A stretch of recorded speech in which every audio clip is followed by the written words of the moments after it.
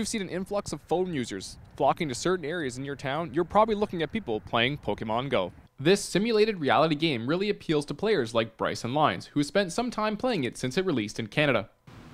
There's nothing specific, it's just the whole game. I just like it all.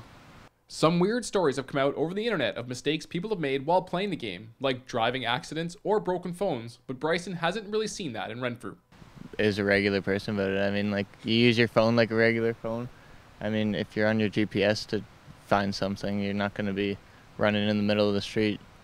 You don't have to run in the middle of the street. You can still look both ways before you cross, or not jump off a cliff. I mean, it's pretty common sense to do stuff like that.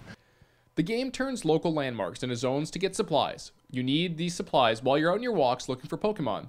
But those locations can also be used to lure Pokemon to you, and at times it lures other players. For Renfrew, Town Hall, the Swinging Bridge, and the CP train by the Visiting Center are some of the landmarks. All this is traced through a GPS and Google Maps. The whole point of the game is to walk around, catch creatures while you walk, and hatch eggs you find along the way, which are gauged by the distance you've traveled at walking or biking speeds, as driving doesn't work.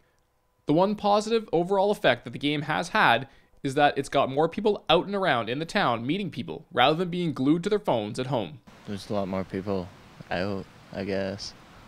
And just go Team Mystic.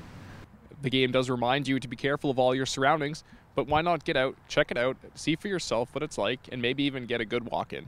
For Coach Go TV News here in Renfrew, I'm Richard Levoy.